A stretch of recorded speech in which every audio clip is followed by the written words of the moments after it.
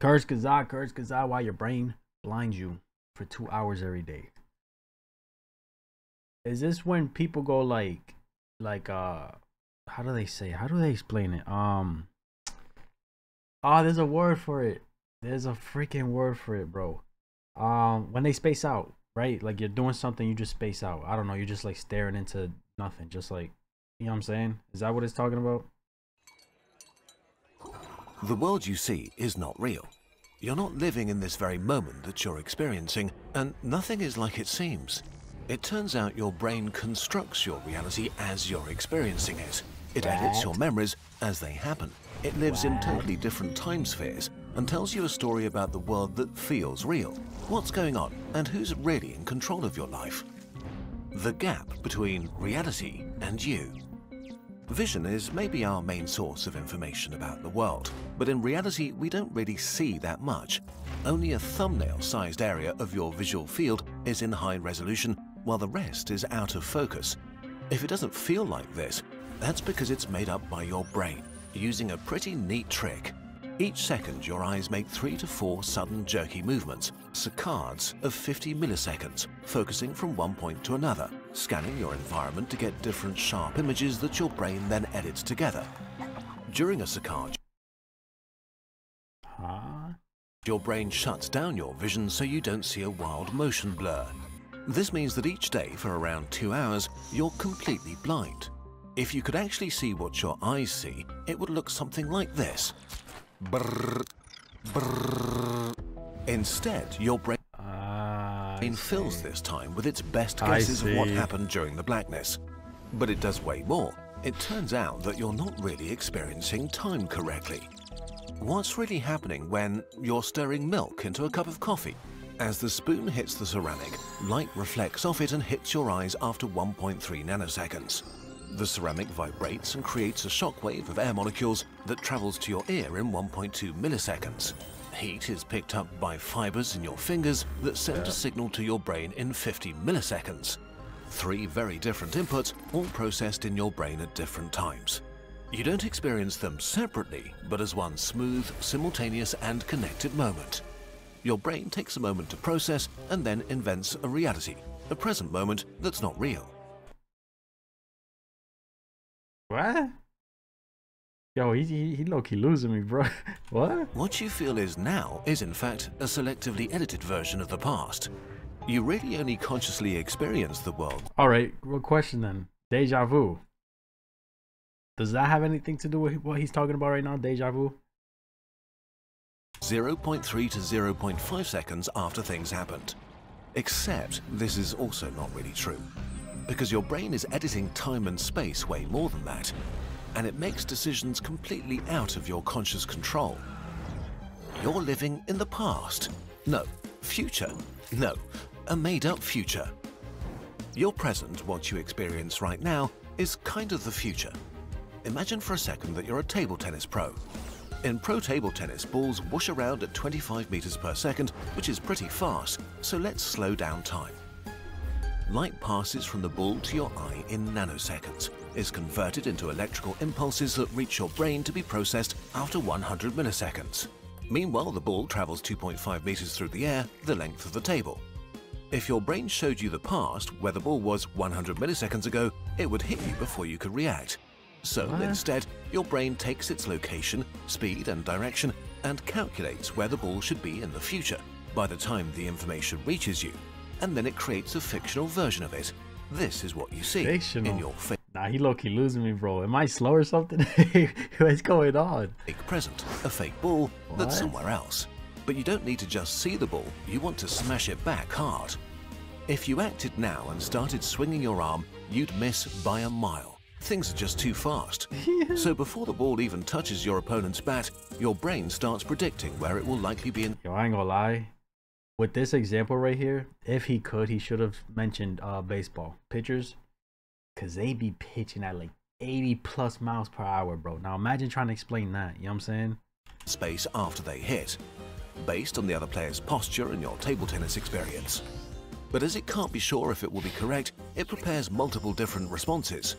Maybe the ball will be here, or even here. To be ready for all of these scenarios, your brain sends pre-programmed orders to the muscles you need to jump left, right or up, telling them to be ready for any of them at a moment's notice. For a short moment, multiple ghost versions of you exist, all equally real inside your brain. And then, as your opponent is about to lay into the swing, your brain decides on a single future that it thinks is most likely. All but one of the ghosts are deleted. You only ever experience the ghosts that won, never the potential ones.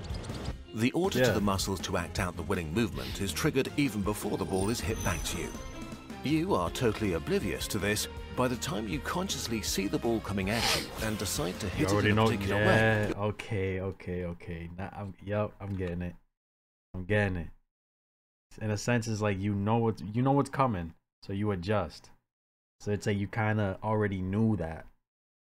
I'm getting it. By the time you consciously see the ball coming at you and decide to hit it in a particular way, your body has already hit it back. In reality, your brain already made all the decisions. Your conscious experience is nothing more than an invented future, a prediction based on the information your brain received a fraction of a second ago. This is not just true for extreme sports like table tennis, but also for walking. I see. Walking is time travel.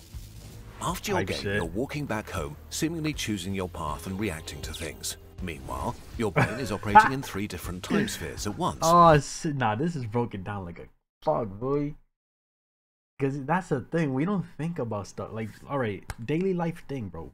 Life things, walking, eating, breathing, blinking, everything we do, we're not thinking, oh, this is gonna happen, we gotta do it this. You know what I'm saying? Like, we're not really thinking, that's just happening. It processes the sensory feedback of the past, it calculates the current state of your body, and it predicts your future, because walking is intense. Before the signal from your foot touching the ground has even reached the brain, it's already sent the order to your foot to make the next step, and it's already calculated the muscle patterns for the next 2. But what if something truly catastrophic happens? There's a banana peel, and you step on it and slip. How did it get here? Listen, don't worry about it. It turns out... Yo, look at him, bro. Oh, I'm over him. Just... Yeah, you can still see it. And you step on it and slip. He's like... How did it get here? Listen, don't worry about it. It turns out your brain is ready for this. So far, we spoke of your brain your hands out, making decisions for you, but this is not really true. You don't have a central control room where the world comes together. In reality, different parts of your body are aware of different things at different times. Your spinal cord usually knows stuff before your brain. And even within your brain, different regions process the same event at different speeds and make independent decisions. As your foot catches the peel, the gyroscope inside your ears notices a sudden change of your position in space. It submits this information to your brainstem and spinal cord, the things must happen quickly section of your body. They immediately trigger emergency recovery patterns and send orders to different muscle groups. Within 200 milliseconds, pre-programmed... Nah, this is way too scientific and broken down for me, boy. What? And sequences activate to catch your fall. Your arms shoot out, your other leg stiffens to support your weight, your core muscles contract to stabilize you. 100 milliseconds later, when you become aware that you're tripping, your body is already recovering. That you're tripping. Seconds later, when you become aware that you're tripping, your body is already recovering. You are only just now catching up. Okay, so we've learned that your brain is constantly predicting reality around you, makes decisions about the best way to act, and then shows you an edited version, which totally makes sense. Would you really want to be in charge of all that? But your brain is not just predicting the external world. Right now, it's predicting a way more complex thing, you. Are you just a prediction of your brain? Why do you feel about the world the way you do? Your sense of hunger, your energy level, and especially your emotions are not just objective reactions to what state you're in, but predictions. Your brain's prediction of what you'll need soon or need to be ready for. You're probably used to getting food or going to bed roughly around the same time, and as the time approaches, your brain releases hormones to prepare you. A self-fulfilling prophecy. That's crazy. You get hungry or tired because your brain assumes this is the time when this is needed. That's crazy. This is the most striking thing about your emotions. They aren't just reactions to the outside world, they're predictions. When you go to a party, your brain isn't waiting to see how you feel once you get there based on how the party actually is. It analyzes your experiences of past parties and who it expects to be there. Maybe close friends you feel safe around. Maybe people you don't know who are a less socially secure bet. Maybe your brain remembers a party where you felt anxious and that experience stuck. This can be pretty annoying. If your brain predicts anxiousness, it adjusts your heart rate, hormone levels and muscle tensions before you even enter the room. It prepares your body for anxiety, making you actually feel anxious, which then confirms the brain's prediction and gets saved for future reference. Does this make you feel like you're just along for the ride, forced to experience whatever predictions your brain feeds you? Thankfully, it's not quite like that. Your conscious self is obviously not the decider of most things as you go through your day. But that is not what it's good at anyway. Your brain and all of these different organ systems decide a lot of things, but they're more like butlers taking care of all the busy work. You may not be in the driver's seat, but you are the passenger that decides where to go. What your conscious self is good at is long-term planning and abstract thinking.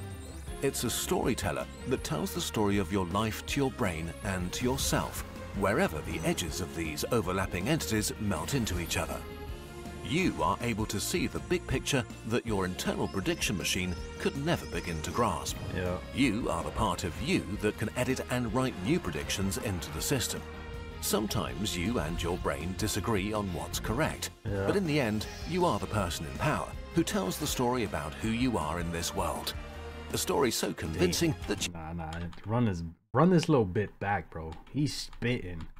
Run this whole bit back, please. Driver's seat, that you are the passenger that decides where to go. Yeah. What your conscious self is good at is long-term planning and abstract thinking. It's a storyteller that tells the story of your life to your brain and to yourself, wherever the edges of these overlapping entities melt into each other. You are able to see the big picture that your internal prediction machine could never begin to grasp. You are the part of you that can edit and write new predictions into the system. Sometimes you and your brain disagree on what's correct, but in the end, you are the person in power who tells the story about who you are in this world. A story so convincing that you experience it as undeniable reality. And as a happy accident, your conscious self is great at being happy about ice cream, fascinated by internet videos, and thinking deeply about Pokemon types. That's tough. What bro. if you could trade? That is so tough, bro. I love the way he ended this video. Essentially saying, like, bro, this is our lives. We live it how we want. We do what we want, when we want, how we want. You know what I'm saying? It's us. We the ones driving this whip right now.